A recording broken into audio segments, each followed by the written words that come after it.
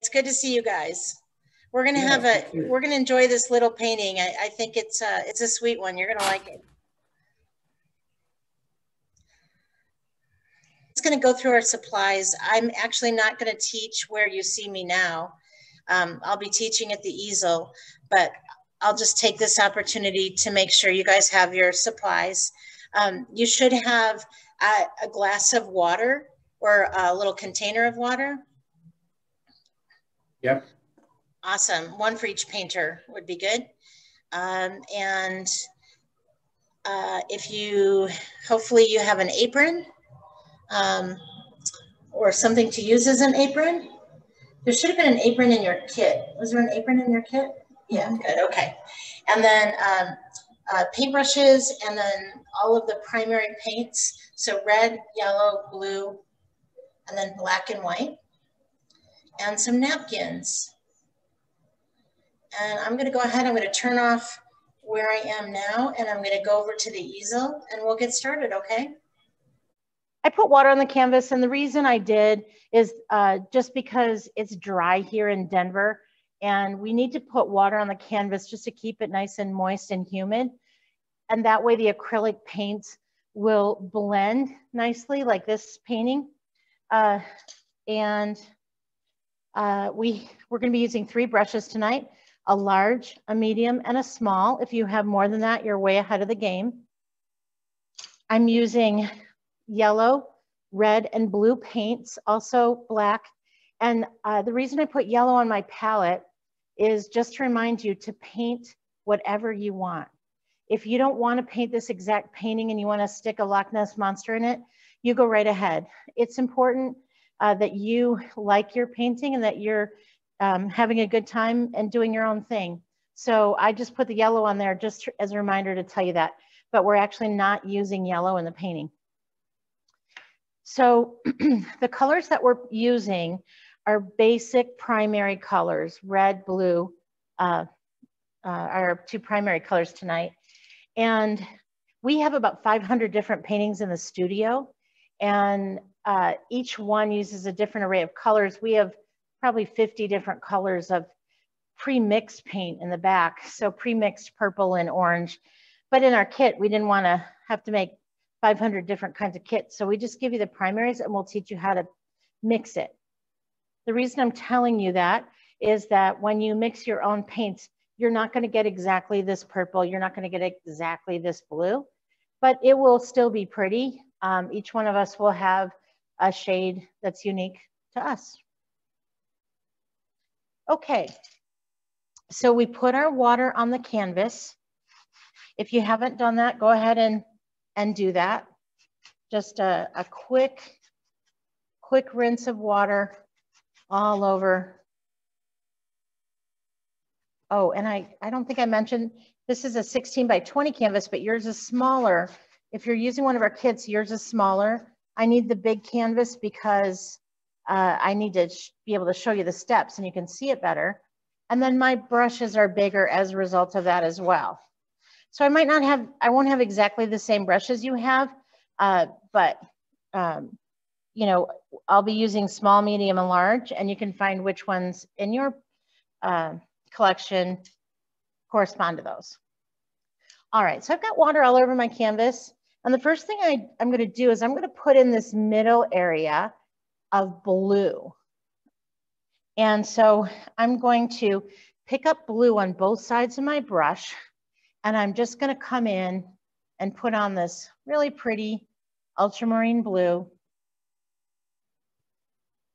And I'm doing it in little crisscross strokes. It doesn't have to be in any particular stroke. I'm deliberately not making horizontal or vertical lines because I want it to be wispy. And actually, I'm going to take that all the way up to the top. So we're just going to cover this background with lots of blue. And I'm keeping it wispy by doing these cross X strokes. You could do circles, you could do scribbles, whatever it takes. This works for me.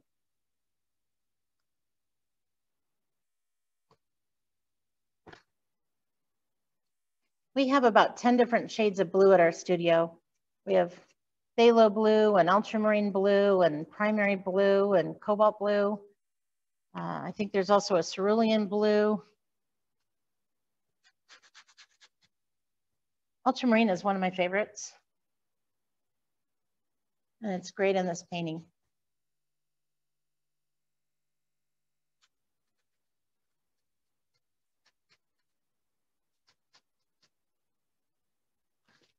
I'm drinking water tonight. Maybe about halfway through the class, I'm going to switch over to a glass of red wine.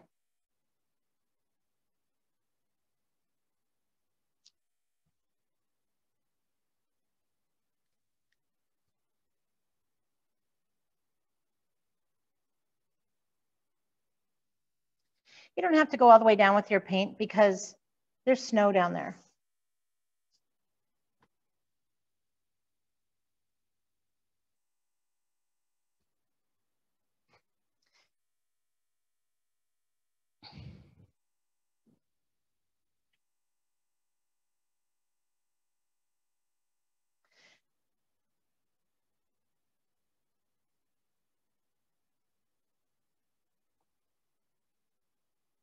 And if you can see your brush strokes in your painting, that's absolutely fine. That'll just kind of help us make it more ethereal looking. I think that's the right word. So no worries.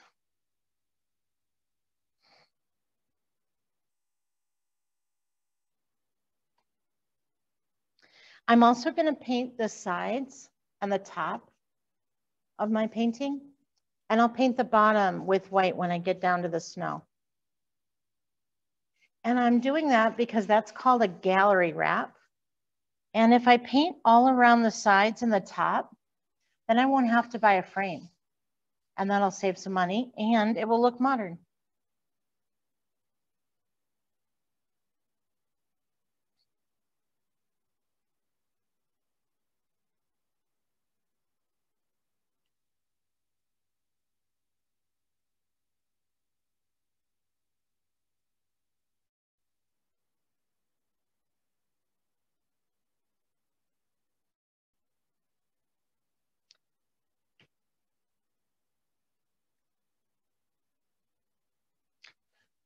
I'm going to go ahead and give you time to put your paint on. And notice how blotchy mine is. Don't worry, you don't have to have it perfect, okay? Mine's not perfect either.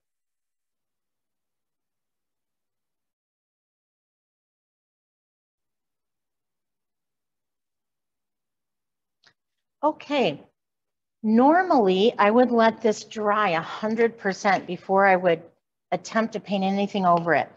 But I want you to see that it's still shiny. Can you see that?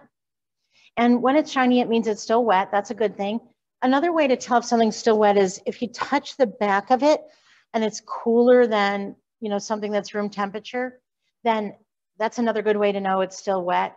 Another way is to rub it on the person next to you, and if they scream, then it was wet. But I don't recommend it if you're in a hotel or you're with a person you have to spend the rest of the pandemic with, because they won't like it. All right. But so normally we would not go ahead and paint anything over this when it's wet, but because this painting has a lot of blending, we actually can do that. So unless I hear someone say that they need more time, and please unmute and let me know if you do, I'm going to go ahead and show you the next step. And even if you're not there yet, that's okay. You can just watch and then catch up. But I want to take advantage of the fact that this is still a little bit wet. And what I'm going to do is I'm going to take a little bit of my white and a little bit of my blue. I'm not mixing all of my white and all of my blue together. I'm not. I'm just taking a little of each to make a light blue. I want to keep the white and the blue separate so that I can use them for other things. But I'm just taking a little bit, just a little, and making a light blue. It doesn't really matter which brush you use. You can use a medium or a large. I wouldn't use the small detail brush though. I'm just mixing a little light blue paint And what I'm going to do with that light blue paint is, so it's blue with a little bit of white mixed in. I'm going to sketch on some lighter areas, some lighter values. And I'm just going to do it with more crisscross strokes, but I'm going to do it a little bit more randomly.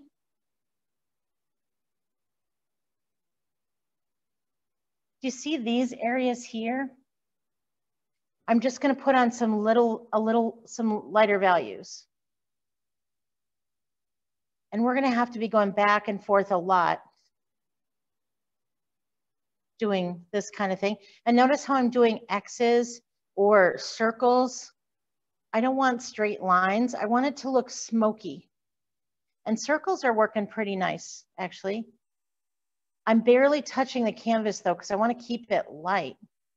I want to keep this light and wispy.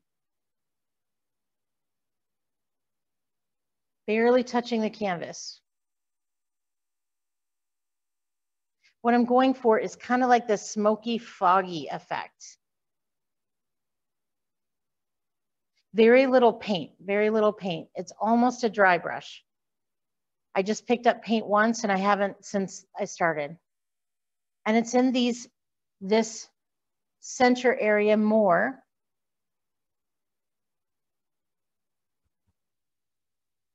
More than on the sides. And kind of random. It's like somebody just drove by on a motorcycle and all the smoke puffed up. Or if you were behind a diesel car, something that had the smoke just puff up for a moment.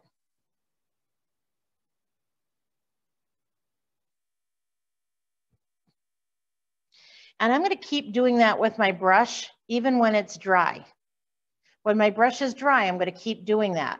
And that's what makes it softer. So my brush right now has no paint on it, and I'm just messing up what I did so it's soft.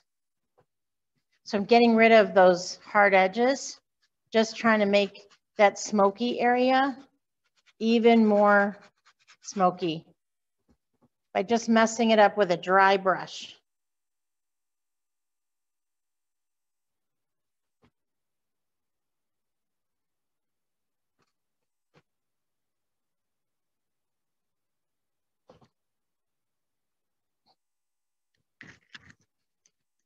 Now your background's not going to look just like mine. Mine's not going to look just like the original. That's okay. It's all good. No one can do you like you, right?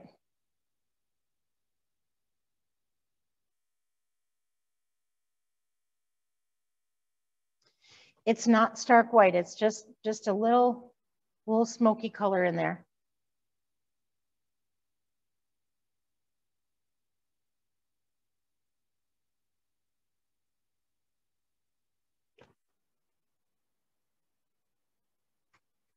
And any place where you see hard lines, just trying to use your dry brush and just try to blend them out a bit.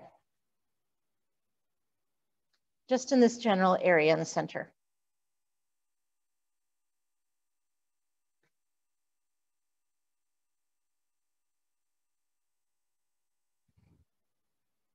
And notice how I didn't want a perfect rectangle or circle. This shape is kind of amoeba looking. We want to keep it irregular and imperfect.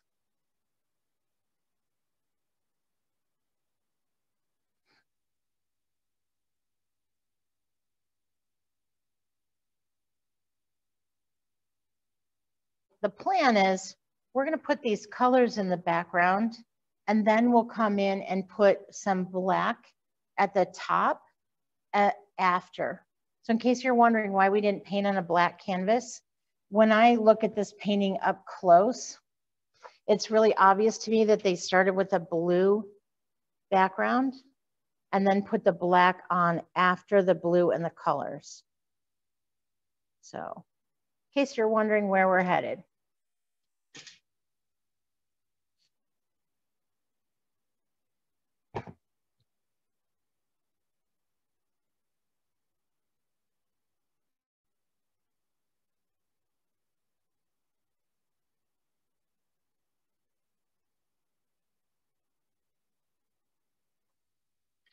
All right, when you're ready, and I don't want to rush anyone. So if you're not ready, just speak up and say, hey, give me more time. I'm going to drop another brush. I'm going to try a medium brush. If I don't like it, I'll switch back to my large one. But I dipped it in water first. And then I knocked the drops off the water, but I didn't dry the brush. I wanted a little wet. And then I put a little bit of white paint on the tip of my medium brush. And I'm going to come in and I'm going to do the same thing that we just did in some random areas around the painting. And I'm looking at these areas here and this here as my inspiration. So I'm going to start by putting the paint on there, and then I'm going to scribble it in really good so it kind of blends into that fog. And scribbles, oh, scribbles are nice. Look at that. That's what we should be doing. Look at that. Nice. Scribbles are good. Just flattening my brush and scribbling. That works the best.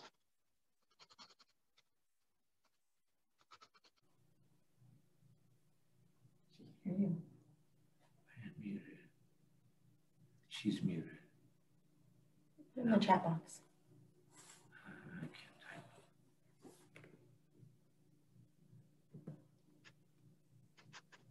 type. It's not exactly in the same spots as where that light blue was. It's even more in the center, but random shapes.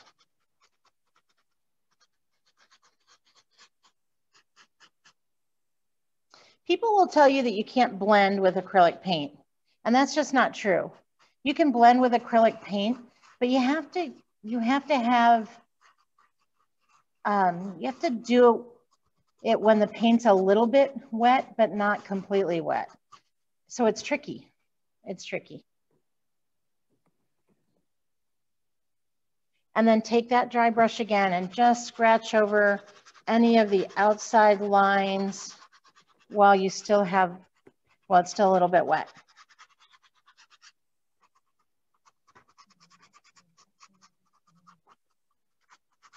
You can hear how dry my brush is. You can hear how dry my brush is.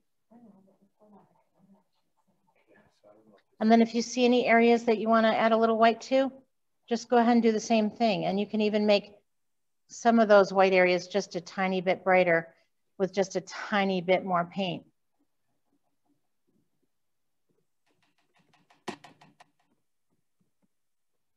So we've got layers of brightness.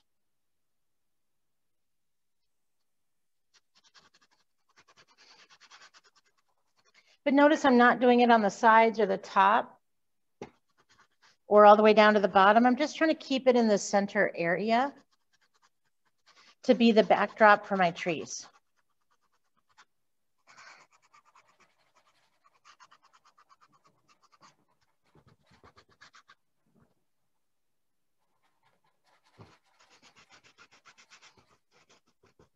All right, I'm going to let you catch up on that.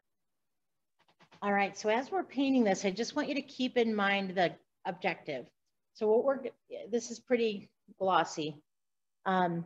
It's been a coat of finishes on it, so it's very glossy. But you'll see that some of the areas of blue are brighter and some are lighter, some are foggy white, and then there's some parts of the white that are very white.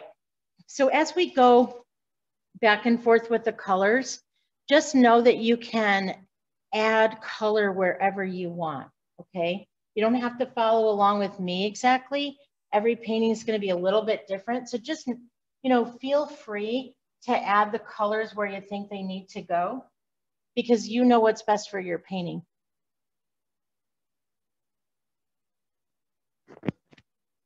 All right, so I'm going to take a little bit of red and a little bit of white, and I'm going to mix those together to make Pepto-Bismol pink. Kind of like Valentine heart candy pink. Or it's a little more pink than baby booty pink. It's a true pink.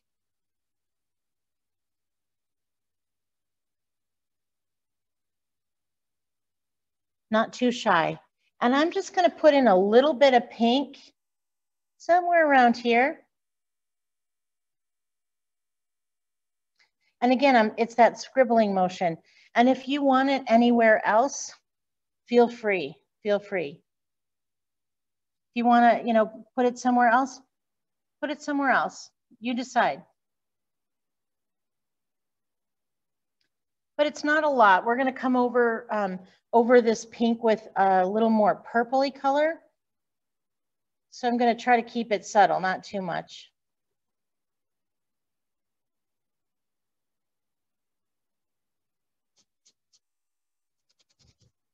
And then I'm going to scratch it in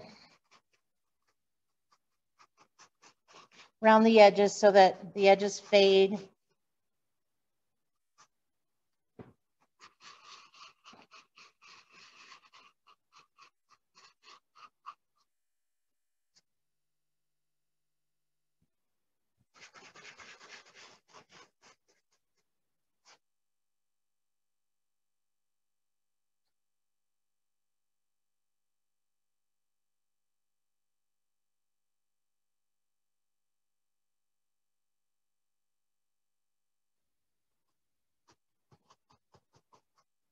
I have a dry brush. I'm not adding any more.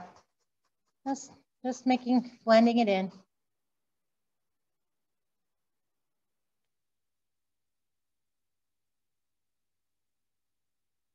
Maybe there's a little down here that I missed. I don't know.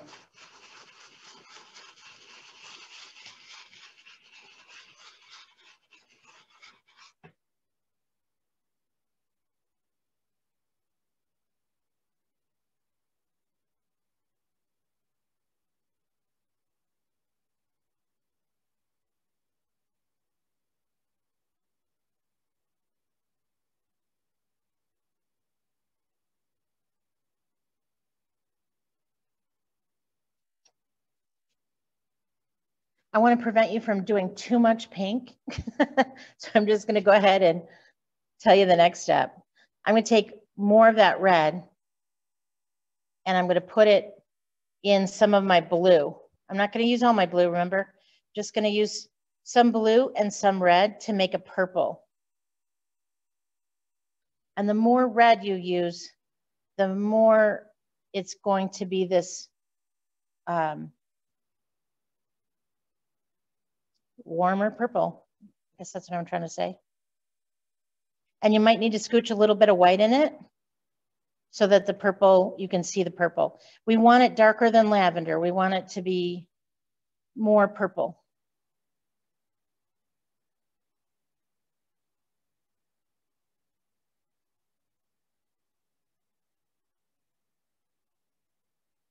Now, again, our purple is not going to be exactly like the purple in the painting, and that's okay.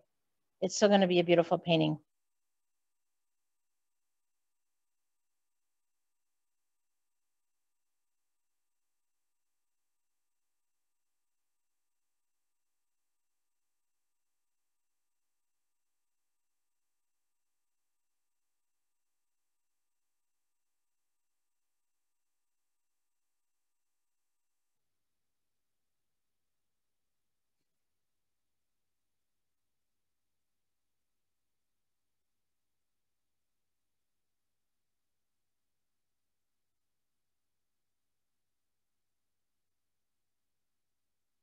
Oh, so purple is blue and red. Did I say that?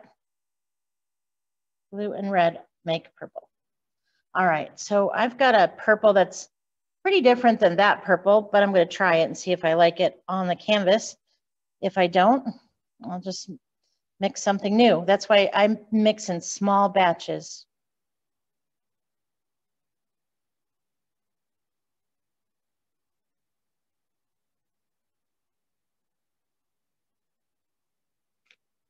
All right, so I'm going to just, oh, that's dark.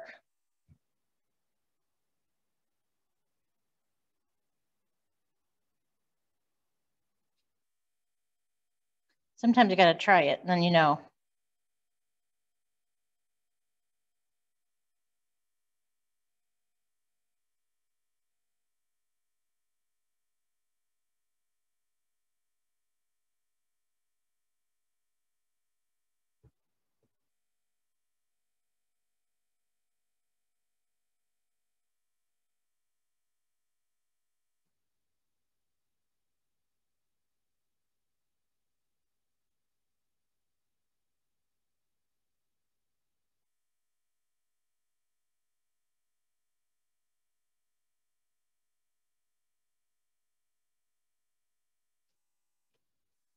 I'm going to scribble it on, and then I'm going to dry brush it like we've been doing.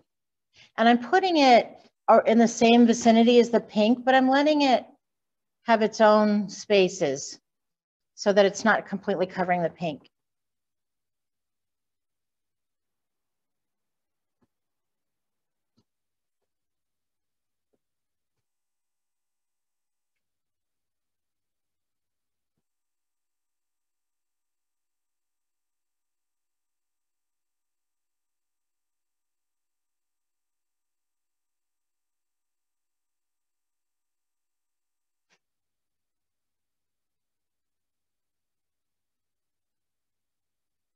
You might want to try different mixes of it. Why not? I'm going to get some on there, and then I'm going to scribble it in. I'm going to clean my brush, and I'm going to scribble it in with a dry brush.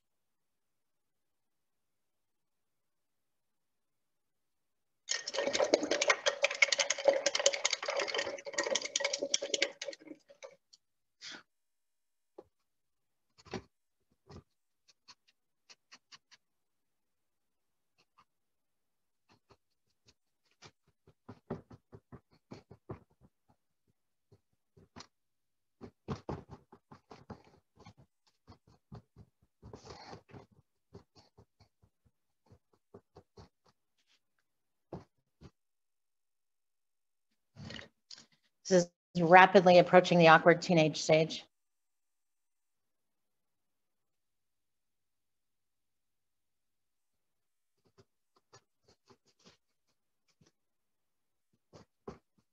I probably put on too much purple, and I'm going to fight it, but that's okay. You can go back and forth. You can add more blue, or you can add more light blue or more white. So part of this painting is just experimenting, I hate to say. But it really all comes together when we put on the black paint, and then we put on the stars, and then the snow and the trees.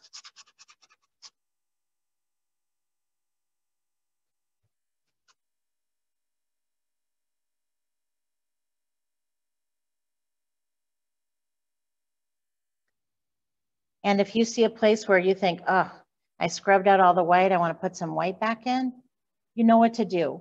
We're just do it exactly the way we've been doing it.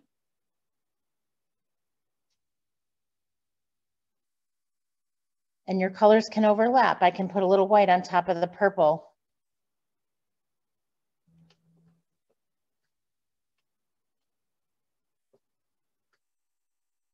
If yours looks like a big mess right now, you're doing great.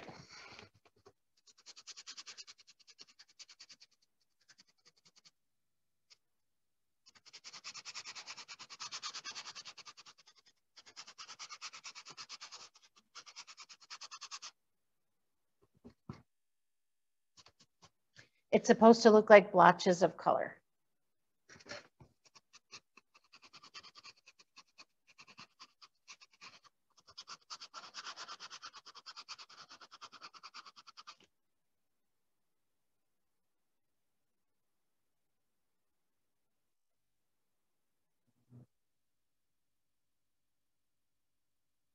You can see what that dry brush is doing. Dry brush technique is doing to my brush. It's making it huge.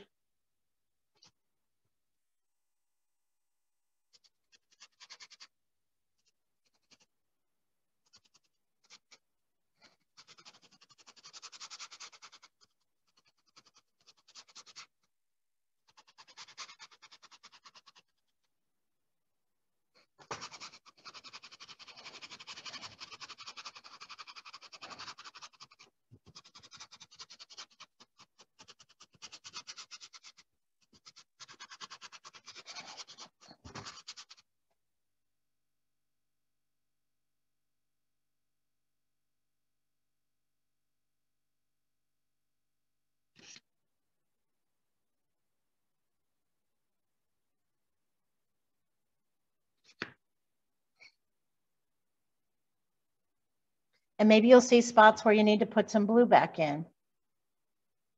Just ever so softly and gently.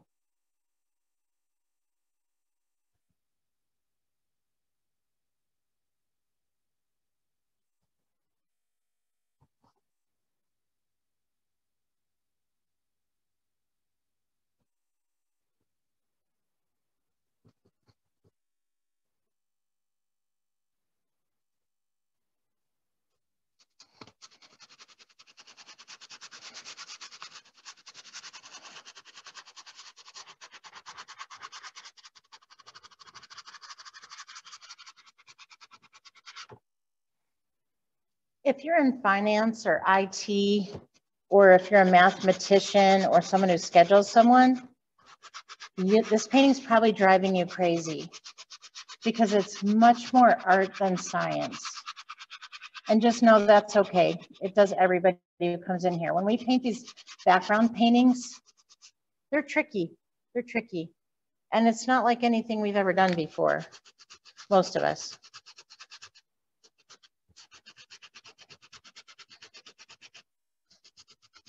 Most of us don't dry brush every day.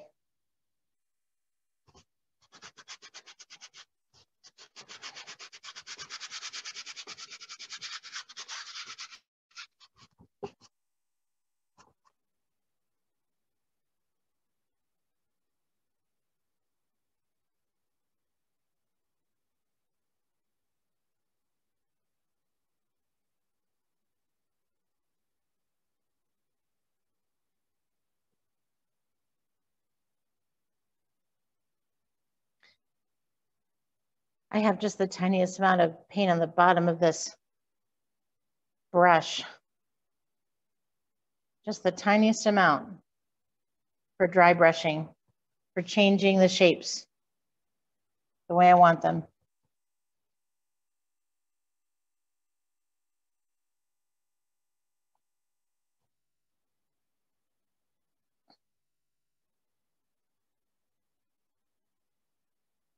I'm just kind of looking at the original to see, oh, where is there more light in the original and where is there more blue or less light? And I'm just trying to do something like that.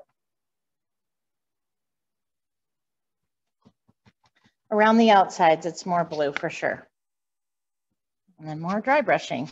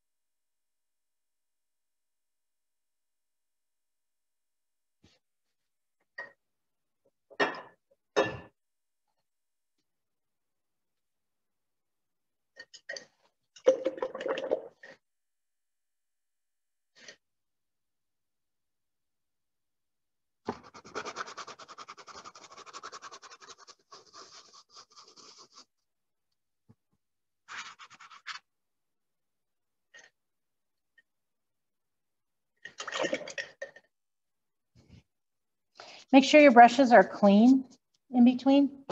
Just really swish them a lot in the water. It takes a lot of swishing to get a brush clean.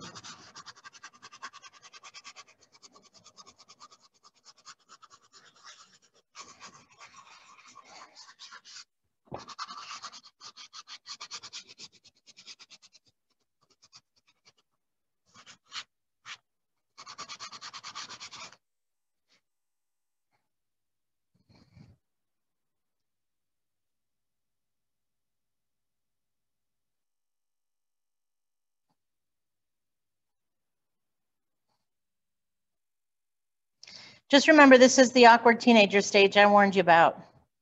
Your painting will really be, it'll be like, where are we going? Where are we going with this? Honestly, been there before many times.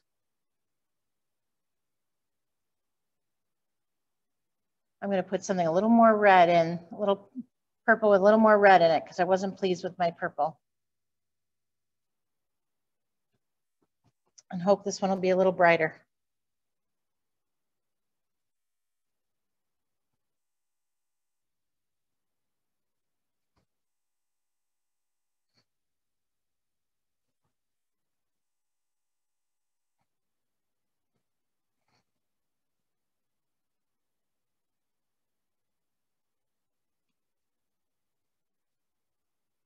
A little white in there too.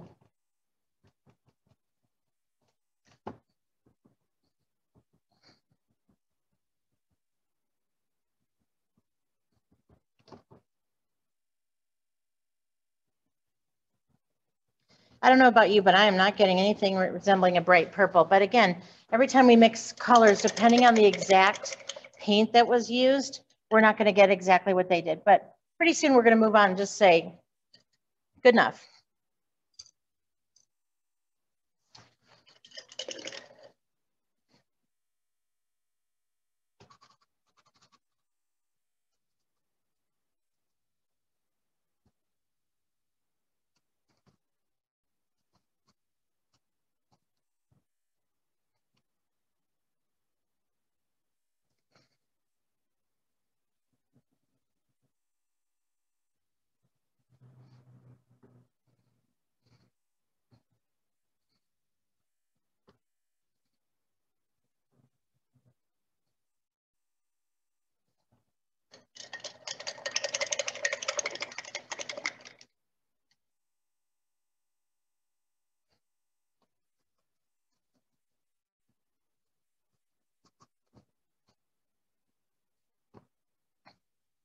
So have you ever seen a sunset and it looks absolutely beautiful, and then you run in the house and you tell your family to come out and see it, and by the time you come back out, it looks different than it did when you were standing there before?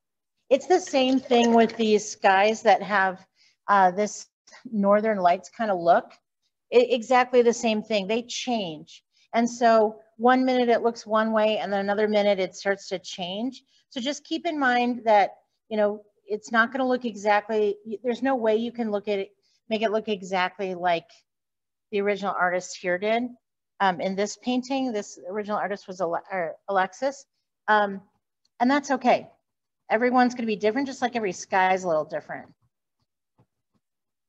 And as long as you have little blotches of color in your sky, it's going to be great. When we cover it with the black and then the stars, it's going to be great. Just make sure you have, on top of those white, big, fluffy clouds and those first steps, that there's just blotches of color. That's what we're going for here. And that the blotches of color are irregularly shaped and kind of random. And then scrubbed or scratched in, so they just kind of fade away.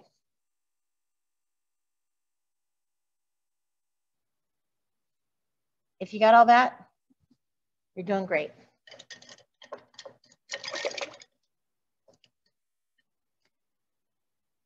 I keep adding a little bit more color where I want it, and then I clean my brush, and then I dry my brush, and then I can just use the dry brush to just scratch away any marks I don't like.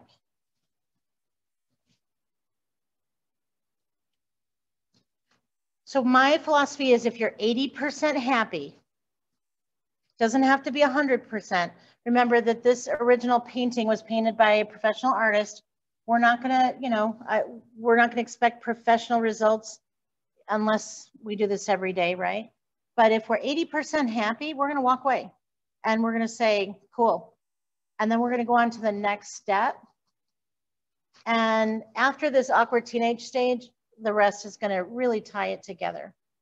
So when you're 80% happy and you think you can live with it, then let's walk away. And we'll call the background done. Just a little bit more over here. I want to, and the reason I say 80% is we're never happy 100%, right? I mean, who is? Even the person who painted this was probably not 100% happy at the end, Alexis.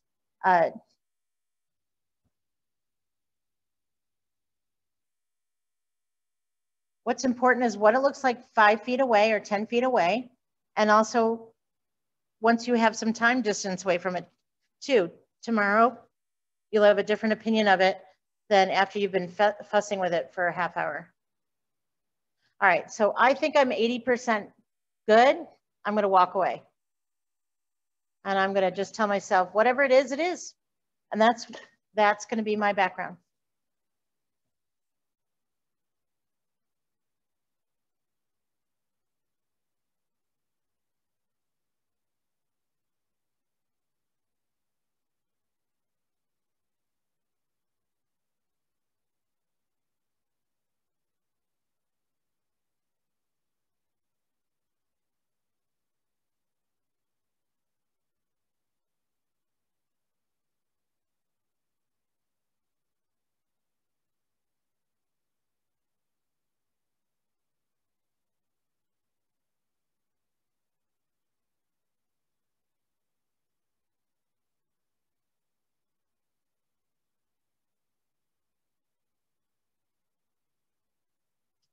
I'm fussing and fiddling, but whatever, don't go way up at the tippy top. Don't keep painting way up any higher than right about there, because this area has to be dry when we put on the black.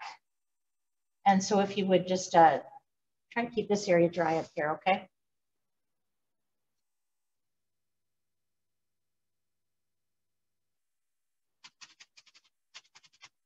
And the reason I'm putting on a little bit more white in some areas is I step back about 10 to 15 feet away, and I noticed that I just need a little bit more brightness in a few areas. And you only can see that when you're, when you're across the room. When the masters in Europe were painting,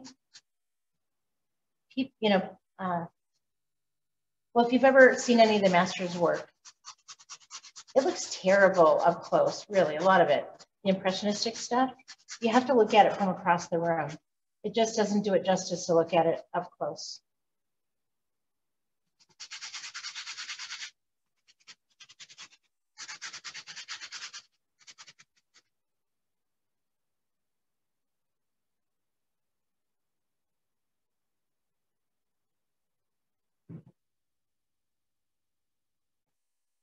I'm going to take a medium brush and some black paint, and I'm going to start in the corners, and I'm going to paint the sides and the top where I do this as well.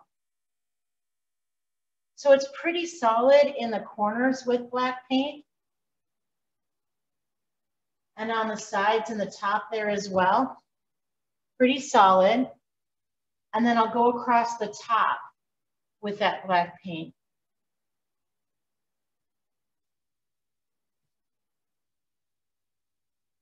Now that's pretty solid, right?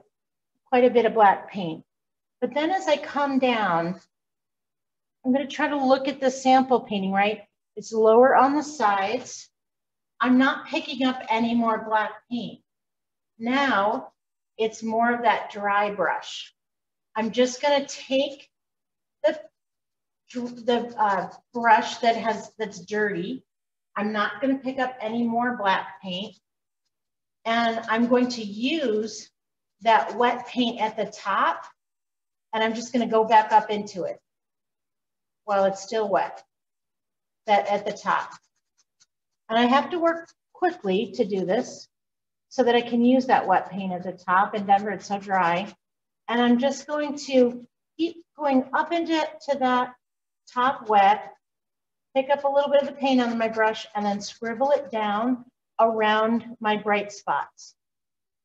And so what I'm doing is I'm adding darkness to the sky with very little paint.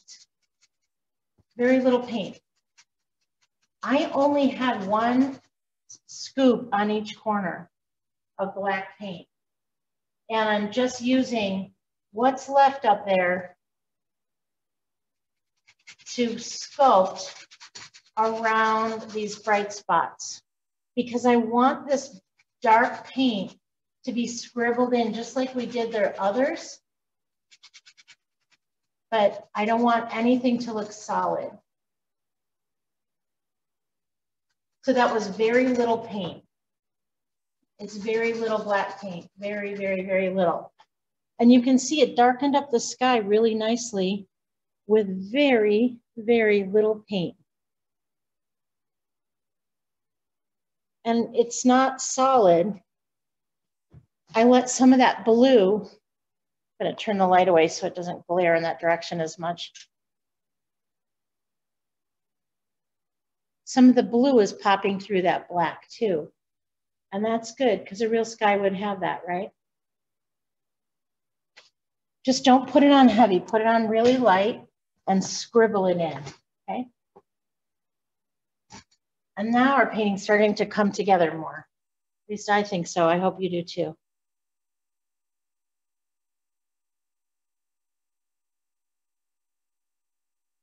And if you have to put on any more in your brush, do it really lightly and sparingly.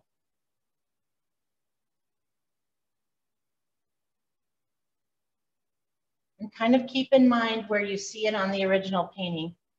More on the sides, and then it dips down in the middle, but not too low. And be sure to paint the sides like that too, in the area that it's near.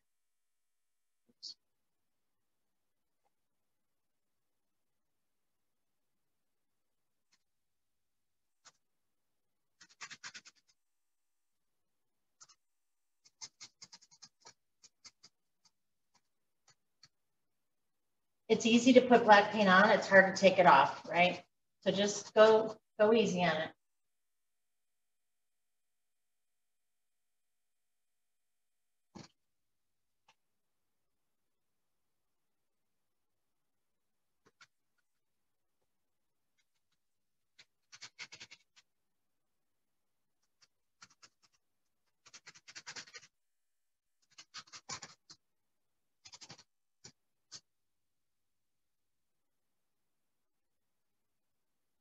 And then be sure to clean your brush really well.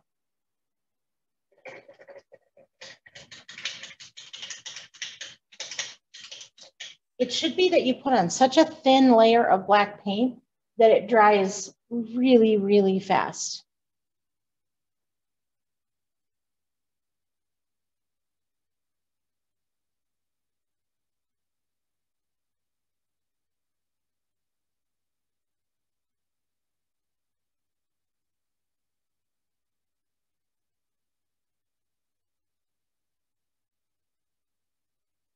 And I know you guys aren't anywhere close to being done with that. But for those who did do it quickly or will be, I'll just show you the next step. Once your black paint is dry, we're just gonna take a stick, the bottom part of a very small brush, and we're just gonna pop on in the dry areas first, tons of stars, white little stars all over the sky. Do you see how the painting's starting to come together now? It doesn't look quite so awkward.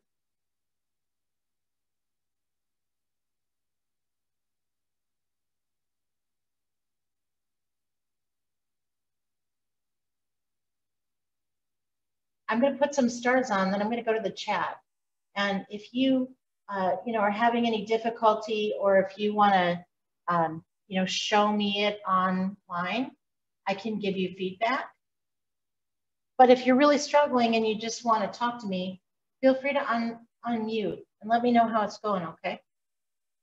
This is, I've kind of forgot, this is kind of a hard painting actually, with all of these, with the dry brush technique. So consider yourself the advanced class. And from the ones I've seen so far, you guys are nailing it.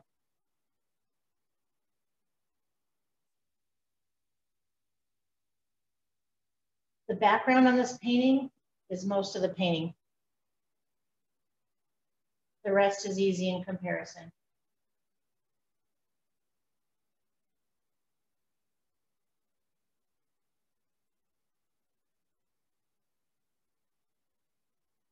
I'm putting my stars all over, literally all over, less low and more high, but all over.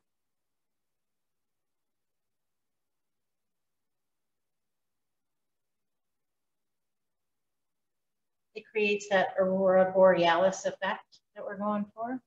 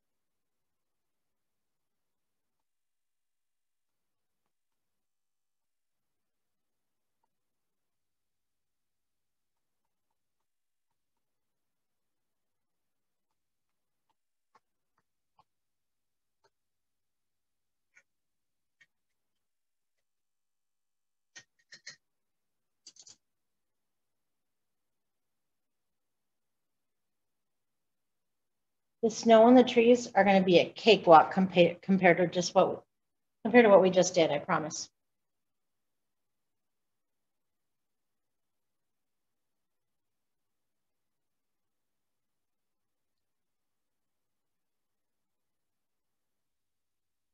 Okay, cool.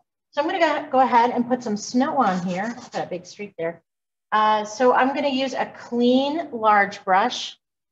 And then I'm just going to put snow on about the bottom. Now I have a 16 by 20. So for me, it's about the bottom 4 inches of my canvas.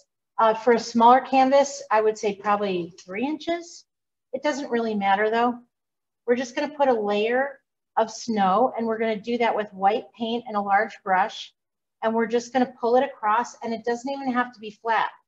In fact, if it's not flat, even better. But I am going to put those streaks on with horizontal lines. And then you don't have to paint the bottom of the canvas because it was already white, unless you got paint on it. So that's a plus, right? Now, there were some blue smudges in my snow, and that's even better. That even looks more realistic. So if yours is mixing with the blue, fantastic, let it happen.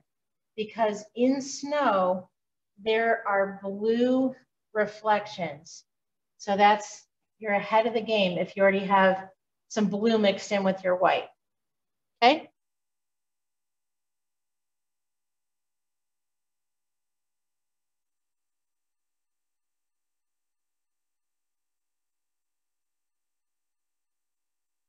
I might put mine a little bit higher, just a tiny bit higher at the sides. And it brings your eye in. But if you want to make moguls, do that. You do you. You do what you like. That's kind of cool, huh?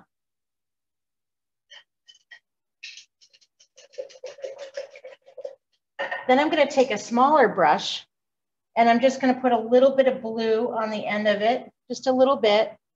And then I'm going to scratch on some areas, and my white is still wet, and that's fine. I'm going to just use this blue and scratch on some little shadows in the snow. And make some longer than others, make some shorter. We can tweak them later if we need to. Can you repeat that step, please? What you're doing? 2 white, 2 uniform. Are we doing like straight blue on that, or?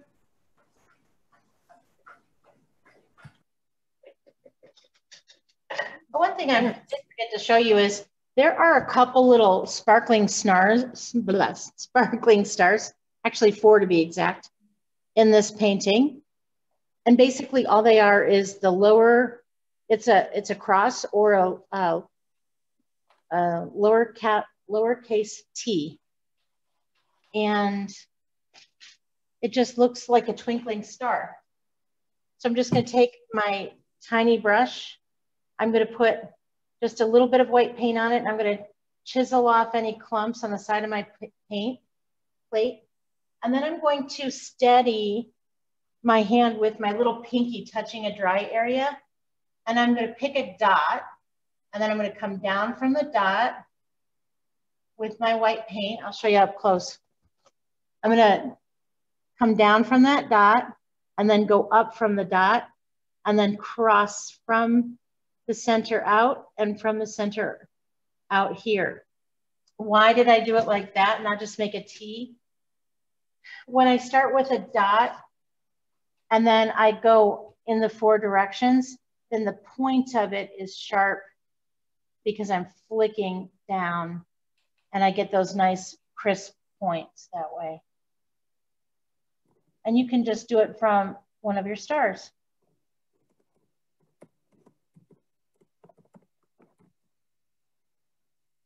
One, 2, 3, and then another one somewhere down here.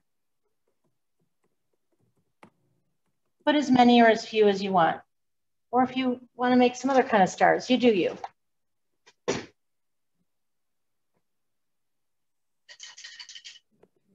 All right, now our trees are why we're all here, right? Because trees are cool.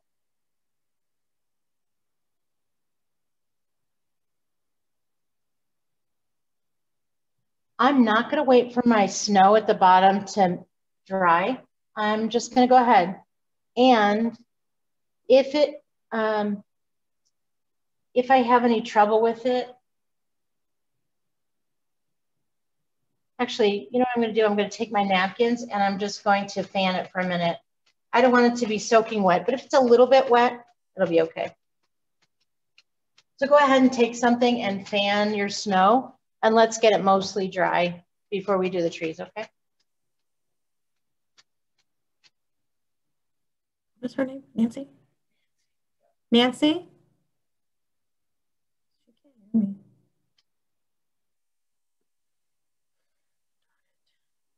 You could also pick it up, wave it around the room, or use a blow dryer or a fan if you have a fan in your room.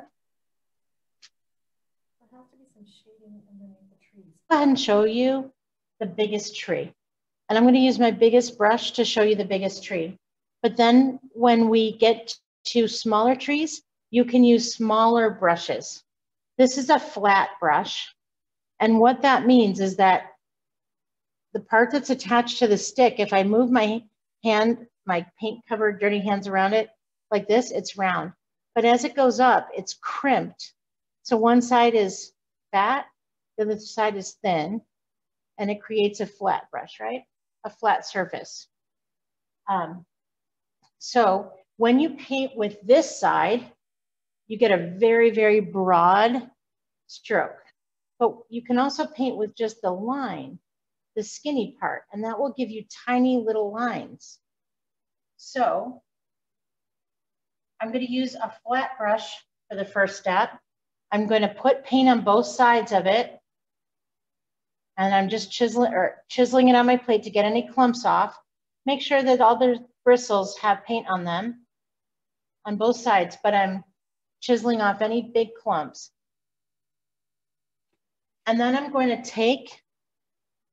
actually bring the camera really close so you can see this, okay?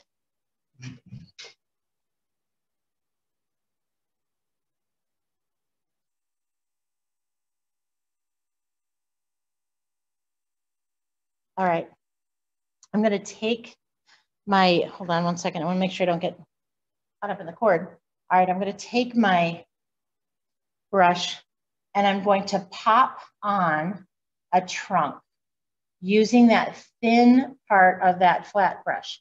Again, this is my largest flat brush, and I'm going to bring, this tree goes about halfway down into the snow.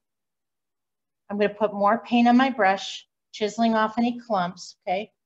I'm going to drop down about 1/2 inch here, and I'm going to use just the corner of that flat brush, just the corner, to make little baby branches at the top. But then as I come down, they're going to get wider, and I'm going to put more pressure, more pressure. So no pressure at the top, little baby branches. And then as I come down, I'm alternating sides, but lots more pressure. And I'm also going to make the branches stick out more to keep that triangle shape. Now I need to make sure that I leave space between the branches that you can still see some sky back there.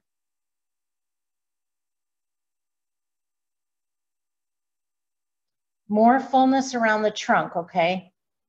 But leave space between the branches so birds can fly in and build a little nest.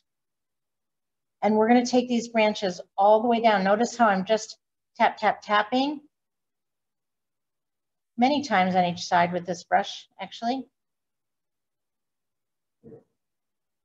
More pressure as you go down.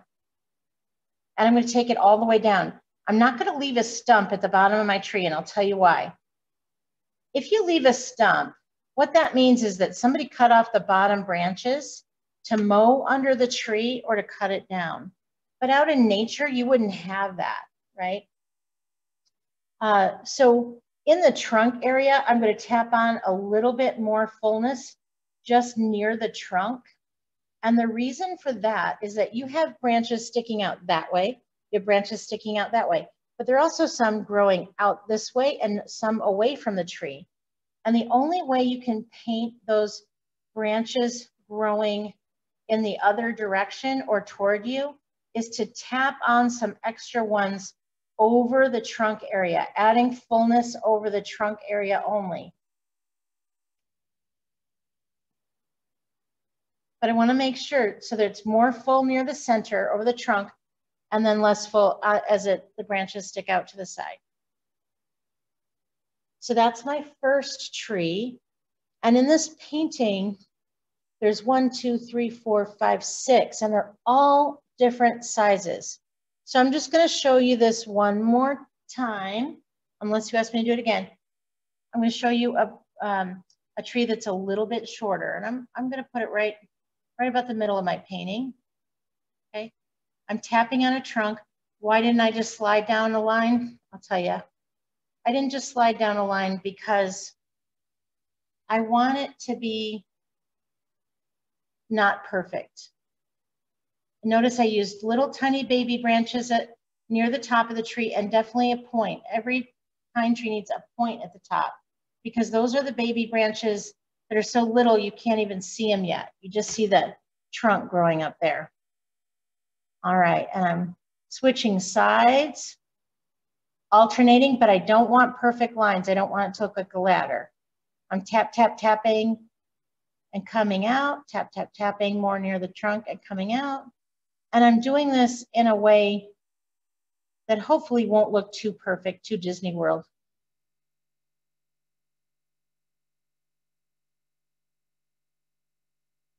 You want your tree to have each branch look unique, but they're all coming out a little wider at the bottom, a little wider at the bottom. These are happy trees, happy trees. And you could put 4, you could put 6, you could put 3. It doesn't really matter how many you put. I always make trees too big. That's kind of what I do. I don't know why. That's all right. Anyway, I'm going to back up the camera so you can see the original. I'm putting more fullness over the trunk, remember? A little more fullness over the trunk. And now I'll back up the camera so you can see the rest of the trees.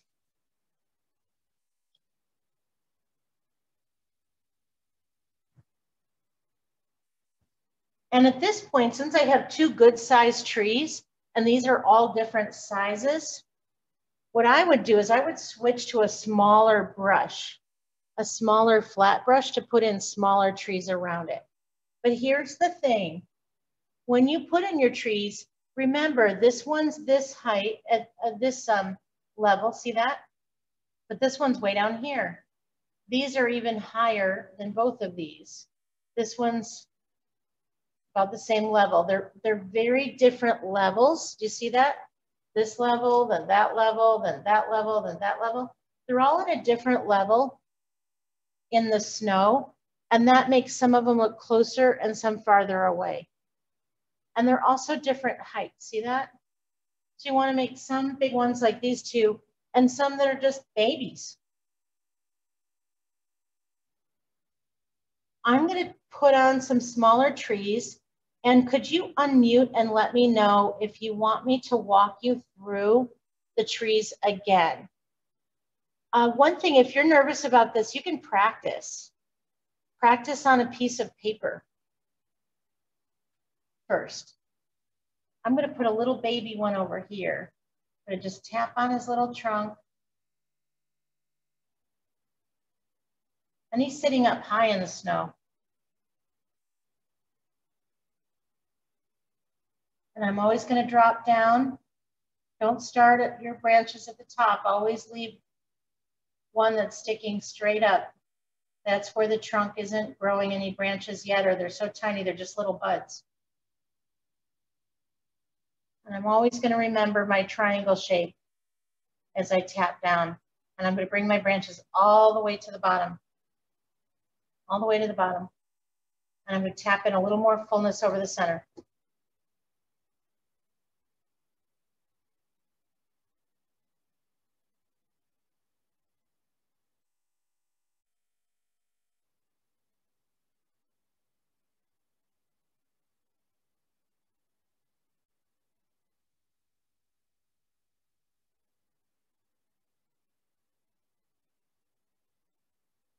The mistake I see people make the most when they're doing pine trees is, I'll tell you so you can avoid them. One, they don't use enough paint on their brush, and then it looks like a scrub brush. So make sure there's enough paint on your brush. Sometimes I see the branches too close together, so you can't see the sky between them. So be sure that there's space between your branches so the birds can fly in and build their little nests. Another thing I see when people are building or doing these trees is they make them so that they're not triangular coming out with more taps coming out. Sometimes people put too many branches, and too many branches are not enough. It's really up to you. There are different kinds of evergreen trees. The ones in Florida are different than the ones in Colorado. Colorado's different than Michigan. Michigan's different than Nevada. So, you know, whatever your pine trees look like, there's bound to be a species just like that. When I went down to Florida to hang out with the Bob Ross folks at the Bob Ross studio, I saw cypresses and I thought, wow, I've never seen trees like that before. Just like that. And so when they painted their pine trees, they looked a little different than mine. Coming from the Midwest originally. Always tap over the trunks for a little more fullness. And the thing I see most often is people forget to leave that nice sharp point at the top. And that point really says, hi, I'm a pine tree.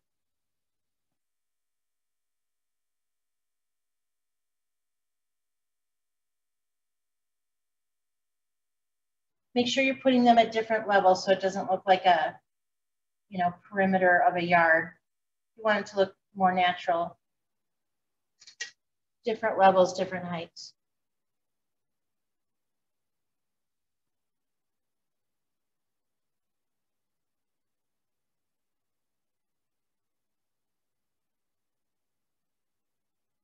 Bob Ross usually uses a fan brush when he does these kinds of trees, but he does, this technique is very, it's identical to the way Bob does them.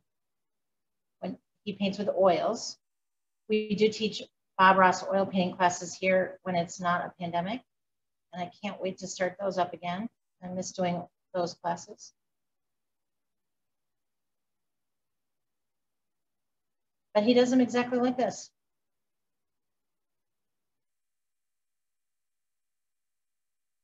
And you can use a variety of different brushes to do fan, these kind of happy trees.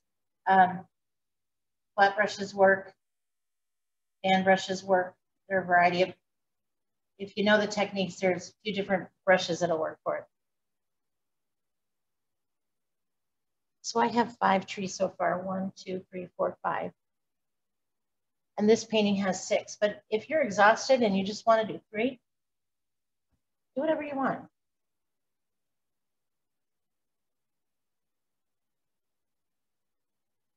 We're going to have to let this paint dry before we put on our last step.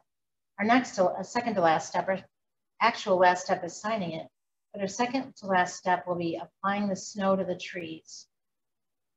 But we'll have to let these trees dry so we can wave them around the room when we're done painting them with black. Waving them around to dry them if you want. But just take your time, there's no rush, at least on my end.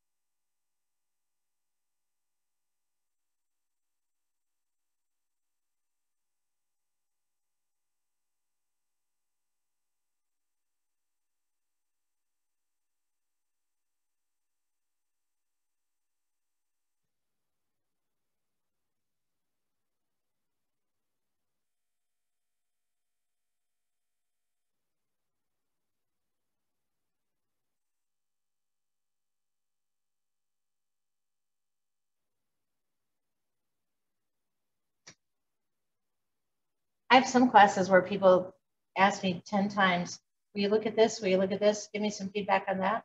You guys have been so quiet. I hope you're okay. All right, so I'm going to let this dry a bit. I want this to be dry before I put on the snow. But remember when I told you there was an awkward teenager stage? We got through it. This is practically graduation. All right, I wanted to just show you one quick thing before we get to the snow. For the folks who were having trouble with the black looking really solid and then it not having a transition between the black and the blue, basically just take a really clean brush and then pick up some of that blue paint. And wherever you have black that you don't want, or you want it to transition more smoothly, just put that on over the black where it touches the blue with just a little bit of paint, And you can either put it on straight blue or just with a little bit of white too. And then just go over that area. Oops, that's too white. Go over the area where the blue touches the black and just put in a little bit more diffuse blue. So that it gets these tones, this medium tone in there. And you can make that black look a lot less harsh by doing that. Now I'm going to have to scrub that in. Where else could I put it? Maybe right here to show you. I'll have to scrub that in with a dry brush. But it just kind of removes the harsh lines where the black is. So let me find a clean dry brush and then I'll scratch. Remember how we scratched the background before? So that's how you break up that black so it doesn't look quite so dramatic. You just add a little bit more. The black is really dark, the white is really bright. And so you need a medium tone in there, overlapping the light and the dark together. And then when you have that, it just makes the whole thing look like it's less drastic. And then you can go back in and, you know, put stars wherever you want. So that's the general idea of breaking up the black edges that are not soft and making them softer. Hope that made sense. All right, so I'm going to go ahead and show you how to put on the white snow. And here's the thing. Here's the most important thing. Just remember, you have to have dark to see the light. So it's a great, Bob Ross said that, and he, you know, in some ways was very much like a prophet. You have to have dark to see the light. What a great quote for the pandemic. Next year, we're going to be so happy to see our friends and see their smiles and, you know, go to sporting events or movie theaters. But we wouldn't have appreciated it quite as much had we not had this terrible pandemic year. So you have to have dark to see the light. And what I mean by that when I paint is I'm only going to put snow on about a third of these branches, a half to a third. And I'm squiggling it on. And make sure that you also put it on the tips of the branches. The reason you pull it on the tips a little bit more than, just put it on the tips farther out than the tree normally would have, is because the snow sticks to the outside of everything, right? So it's going to stick to the ends of the branches more than the middle of the branches, right? And it's not going to be way inside the middle of the tree. And you notice how most of the black is still showing? So the key to the successful snow, start just on the other side of those end branches and then just squiggle on, but don't cover all the black. leave about half the black or maybe 2/3 of the black so that you really can see the inside of the tree. You can always go back in and put a little more if you need it. But just remember, you have to be able to see the dark for that light to look really pretty. I'm not gonna, you can put a tiny bit maybe on the top, but just remember that it's basically the snow is gonna sit on anything that's horizontal, right? And it's gonna attach itself to the outer parts of the tree and not the insides. So it's basically, I'm using a fine detail brush to do this, but you could do it with the same brush you put the snow on, pardon me, the branches on originally. You could use that same brush or a detail brush, you decide. I can show you what it looks like with a flat brush, but start at the very tips of those tree branches and come in. And notice I'm doing it pretty quickly, so I'm not trying to cover all the black. I don't want to cover all the black.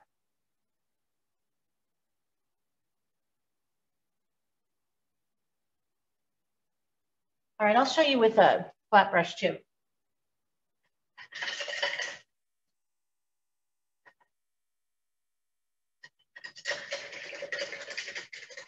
The mistake I see people make the most when they're putting snow on a tree is that they just put on too much and they cover all the black. Remember, the wind has blown, maybe some little birdies hopped on there. All that snow is not going to be on the whole time the way it was when it first fell, and it's not going to be attaching itself to the insides of the tree. So here's my tree, here's the top. This is a flat brush. I'm going to do the same thing I was just doing with that when I put on the branches. It's the same stroke, but I'm not going to, just don't cover all the black. Don't cover all the black. Don't cover all the black.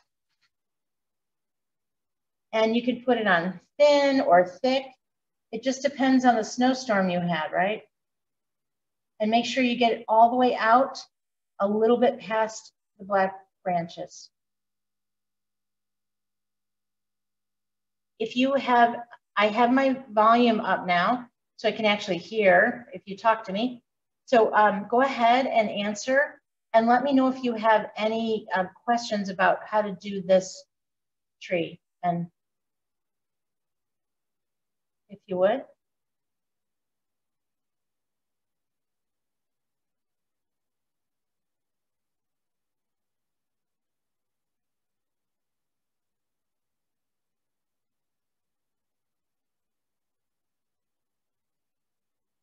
Everyone's in deep focus. Now I know I have my volume up.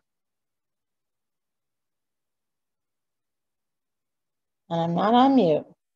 All right. Let me know if you need help. It's basically just like we made the branches, except we're not going to cover all that black. We're just making a new layer with white, and we're pulling the branches out just a little farther than we did before.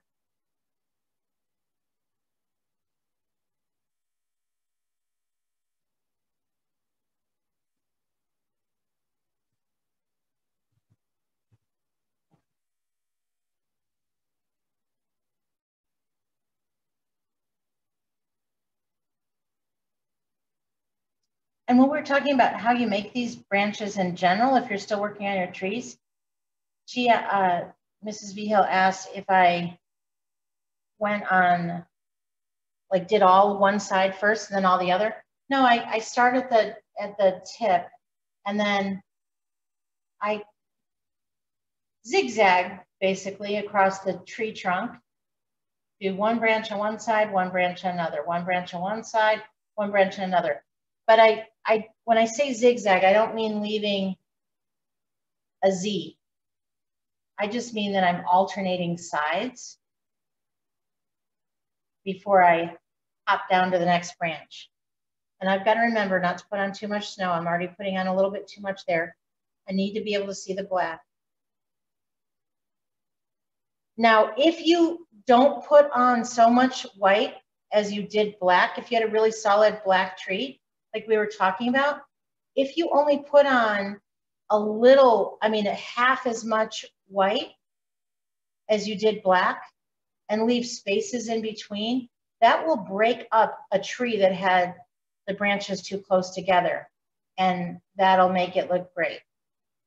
So if you overdid the black, don't overdo the white. Keep it so that you can see spaces between these branches. And the birds can fly in and build their little nests. And a little bit more over the trunk, just like we did when we painted the trees.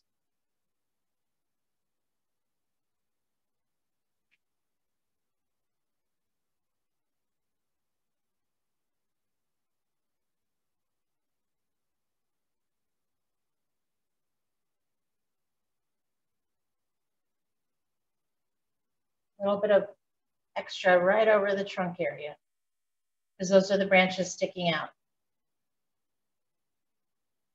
Facing us. I'm here if you need me. Go ahead and unmute if you need me. I'd love to help you if you need help. I just have to discipline myself and not put on too much. I don't want to cover all the black, right? You have to have dark to see the light.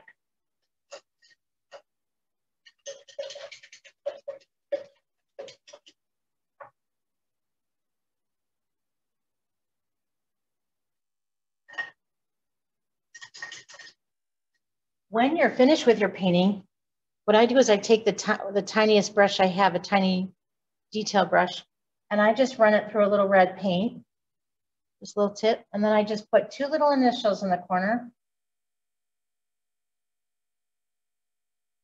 I do mine in red. You can do yours in any color you want.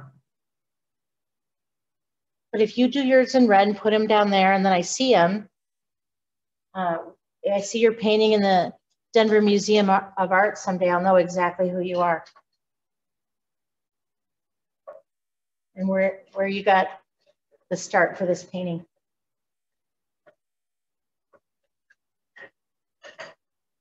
One thing that's in this painting, they have really sharp points at the top of the tree, and they just have them in black. So that kind of makes sense, right? That the tips are so sharp that the snow doesn't really even sit on it, mostly up and down.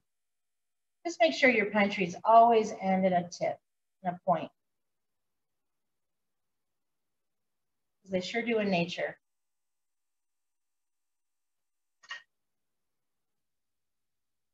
All right, well, that wraps it up for me.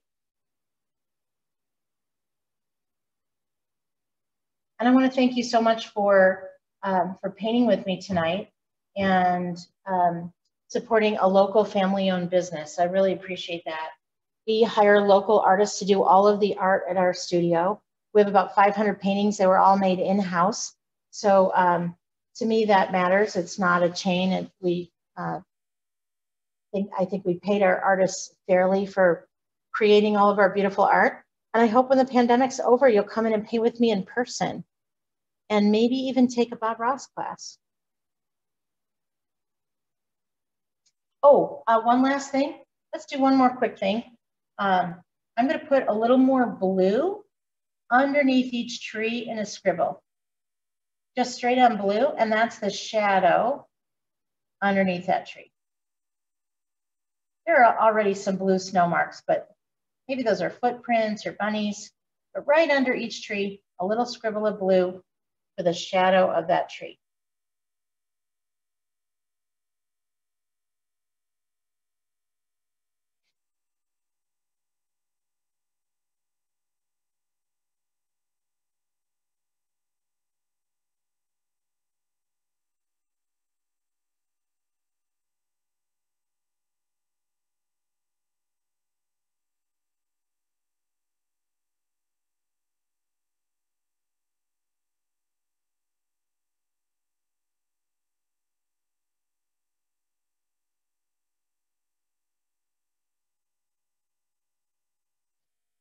And again, thanks for supporting our local family-owned business.